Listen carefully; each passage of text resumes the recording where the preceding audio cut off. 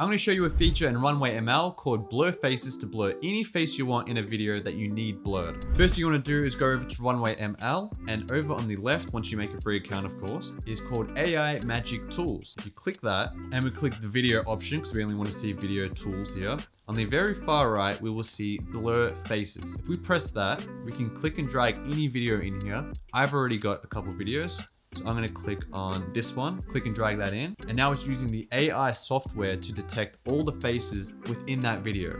As you can see, after a few seconds, it has detected all these faces and put a blurred box over them already. Now there's a few things we can do here. Over on the right, we can see blur, padding, view mode, and we can redetect faces. Now, if we look at blur and we drag that out all the way to the max, we can see that the blur over the faces is really strong. It's like really, really blurred. There's no details whatsoever. Now, if we press on the padding, this will make the box of the blur bigger. So I've put it all the way at 100 just to exaggerate and show you the difference of 0 to 100. And as you can see, it's quite large. So I'm probably gonna be happy with padding to be at around 30.